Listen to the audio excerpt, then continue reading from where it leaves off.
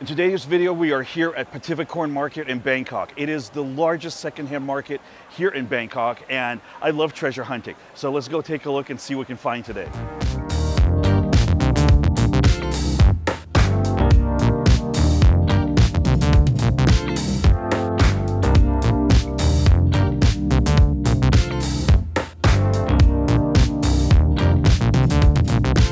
There are actually several buildings like this out here, and there's tons of stuff here. Everything from used clothes to new clothes, hats, there's toys, there's electronics. If you can think of it, you can find it here at Pattavikorn Market. This is really overwhelming. Holy smokes, look at this. We just got a ton of cassettes over here. Let's see what we got here. Top billboards, America's Greatest Hits. Just tons of cassettes, something you definitely don't see in a lot of markets in the US. It's becoming more and more popular, so people are definitely collecting cassettes even more. Tarai cup? 10 baht. Okay. So these are all 10 baht, 20 baht, so they're basically about 35 cents each. Clothing is definitely a big part of this market. There are so many clothing vendors here selling shirts, hats, everything else at really reasonable prices. I'm seeing shirts for as low as 20 baht. I gotta keep ducking here, which is less than $1, and all sorts of other things. This is really impressive. If you're looking for used clothing or any kind of used stuff, or even new stuff, this Pattavikorn Market here is hands down the biggest market here in Bangkok. I'll put the link in the description below, so make sure you check it out if you're into bargain hunting or just looking around at vintage stuff. Let's see what kind of stuff we got here. We got some flashlights. Here we go. Just what you need, a stun gun. But so much stuff here at this market. It's just really overwhelming with all the different things. Everything from plumbing here. I mean, just look at this. We've got brand new Panasonic phones, wired speakerphone systems, 2 lines, made in Japan, brand new in the box. These look like they're probably from the late 90s, early 2000s. Very cool. It's actually a little bit quiet today because there's supposed to be rain expected. But I gotta tell you that for me, coming to these markets, the hardest thing is not buying a bunch of stuff. You see, I spent 25 years as a vintage toy dealer. I also sold vintage electronics and a whole bunch of other things. So for me to see deals and not being able to buy them is just killing me. I just can't. I can't ship it. I don't want to start my business up here again in Thailand, but there's so many things everywhere I go here, especially if I see good vintage toys.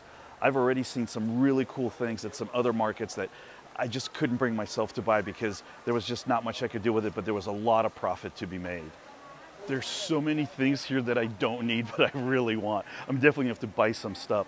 Tell me, do you enjoy going to secondhand markets, vintage markets, looking through things? I'm curious to hear from you guys if that's something you enjoy to do here in Thailand or in your country.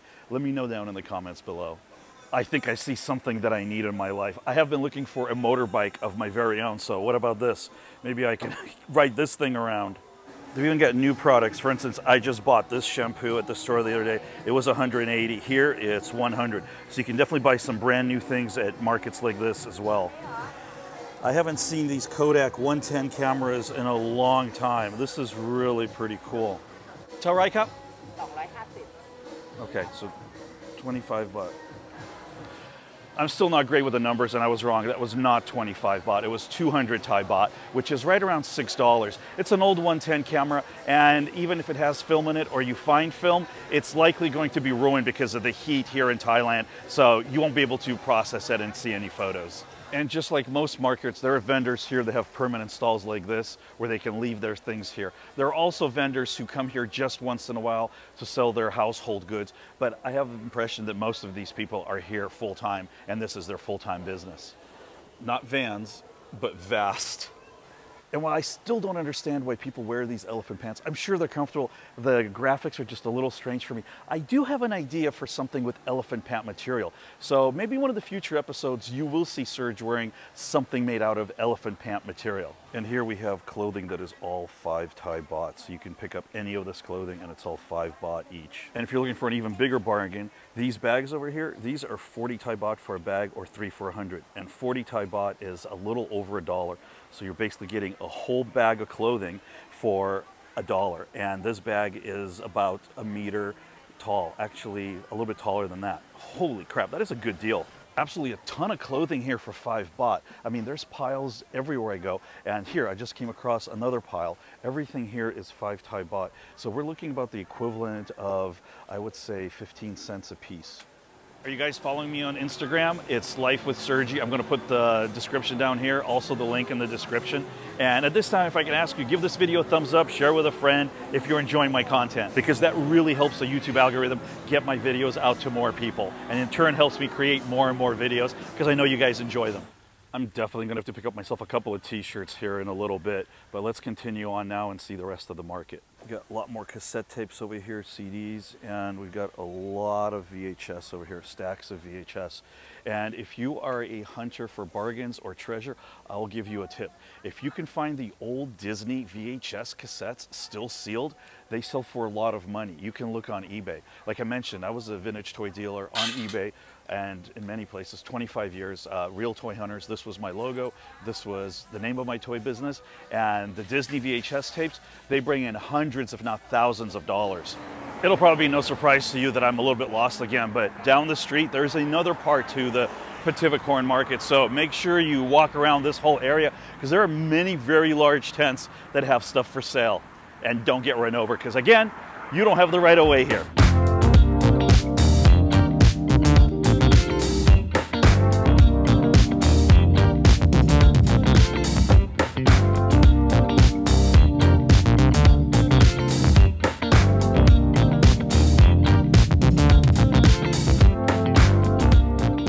It's a little early for lunch for me, but here is one of the food courts here. There's a lot of food vendors here. Swadee Cup, Ani, oops, Ani Noon Cup, One Nit Noi Cup, Tarai Cup, 30 บาทค่ะ30 บาท Cup Cup. But it's definitely not too early for a watermelon smoothie because it is quite hot. I know you're going to be surprised. Hot in Thailand. Shocker, melon smoothie acquired, and this came in at 30 Thai baht, which is right around 90 cents. Delicious as always. I'm 100% sure that is not filtered ice, but I think after 4 months here, my stomach has gotten used to it and I can deal with the local germs or bacteria. So what if I want the piece of clothing that's all the way in the bottom of this pile? You're gonna have to dive in here and dig for it. A lot of people love doing this stuff. Gotta be honest with you guys, so far the only thing I've bought is this watermelon smoothie for 30 Thai baht. I'm seeing some hats, some shirts, maybe some shorts that I like, but not quite exactly what I'm looking for. And I don't want to buy something just for the sake of buying it. So I'm gonna keep looking, we're gonna keep walking around, and I'll show you some more of what we got out here. Here's something I haven't seen in a while. These are just really fun. And you guys remember these Viewmasters? And this is actually the 3D one. Very, very cool. You basically look through them and you pull the lever and there's a reel in here. Oops, if I don't break it. There's basically a reel in here that you cycle through and you can see all the different pictures.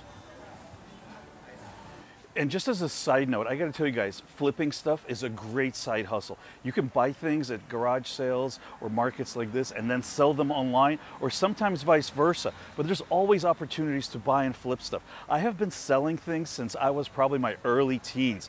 Buying stuff, flipping it, it's just something that I'm really good at. I'm good at seeing value. And if you can figure out something that you're good at in this kind of a niche, whether it's clothing, electronics, toys, it doesn't matter what it is, you can buy and sell stuff. This is the business that I would recommend to everybody because you can start with very little money, even with the things you have at home, start selling those, but you gotta reinvest your profits back into other things and you can make a good amount of money.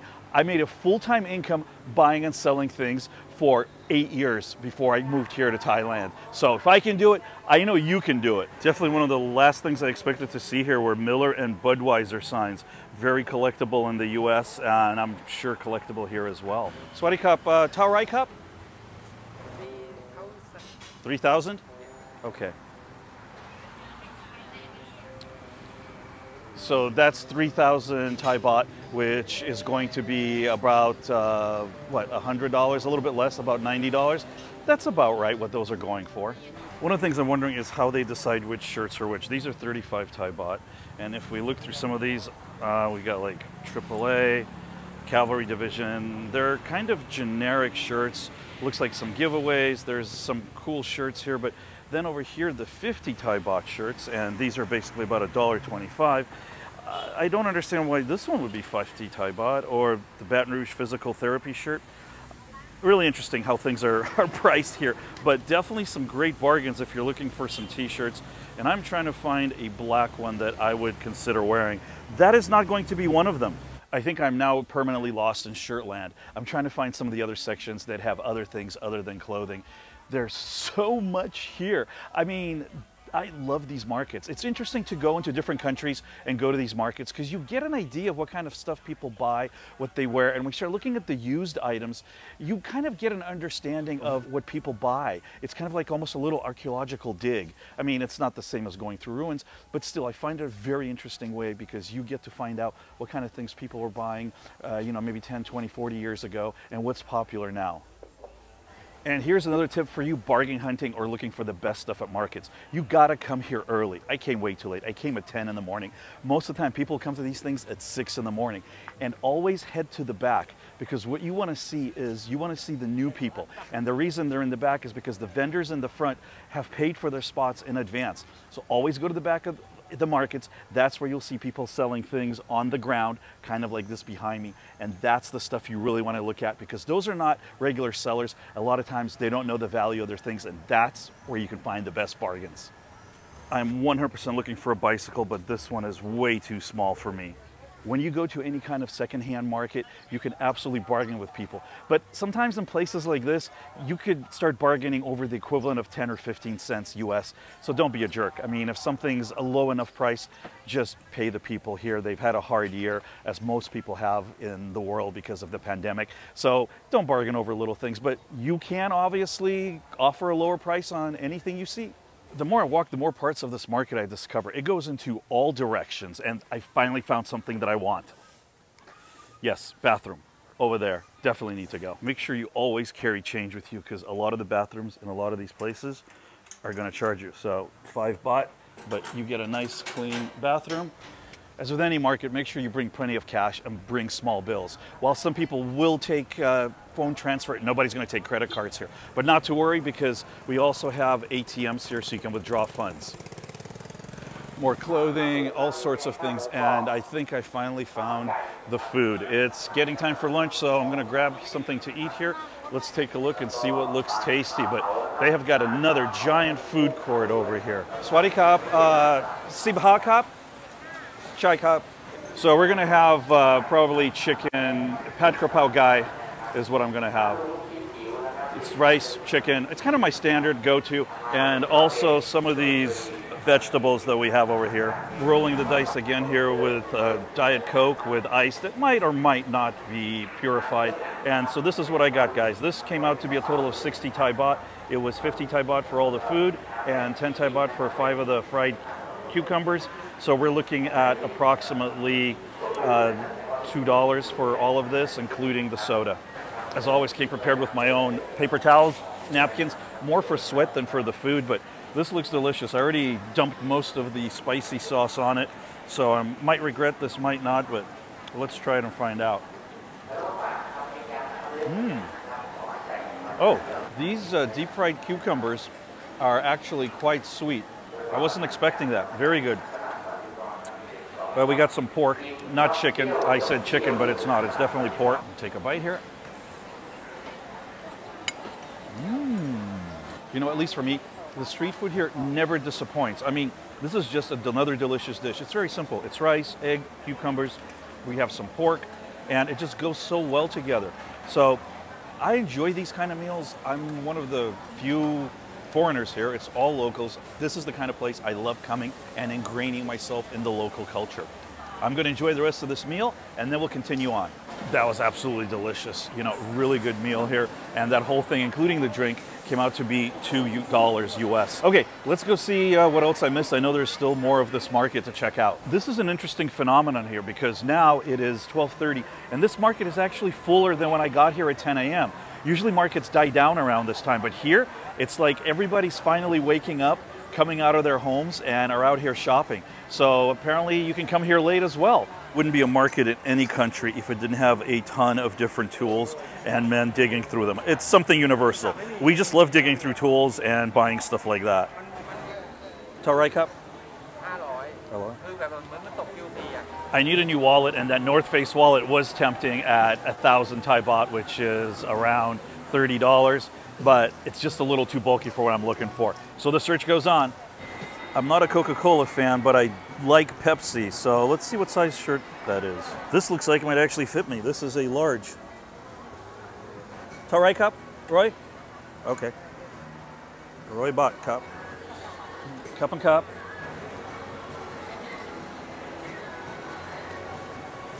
Cup and cup. Whoops. Bought a $3 shirt and almost broke the phone. All right, finally got myself something, a Pepsi shirt.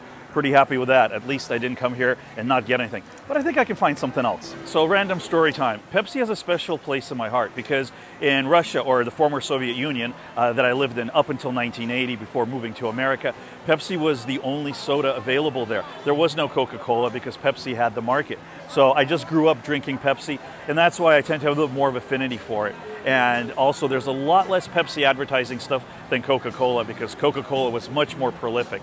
So there's a random story you didn't need to hear about Serg and why I like Pepsi. Tip number 3,412 for shopping at markets. Make sure you bring a backpack or some kind of a bag. They will give you plastic bags, but I find that having a backpack or maybe even an IKEA bag, if you plan to do a lot of shopping, is the best way to go at any market for you to be able to carry stuff around. All right, let's see what else we can find. Oh, what is this over here? Nintendo N64 shirt. That looks pretty cool. What size is this thing? It's a double XL. I have to eat more to fit into that.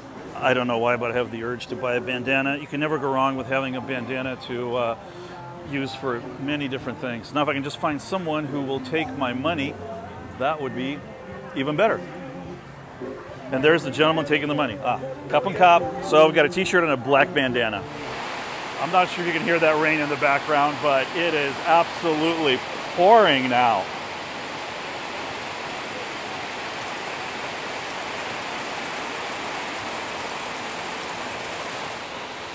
Well, I got to get from this tent to that tent somehow, so let's just run for it. Woo. Just a little water. It's definitely been a fun market here. There's so much cool stuff here. I could definitely spend hours here. If you guys enjoyed this video, make sure you check out one of these other videos that I'm putting up here on the screen. And as always, don't forget to take care of yourselves. Bye, guys.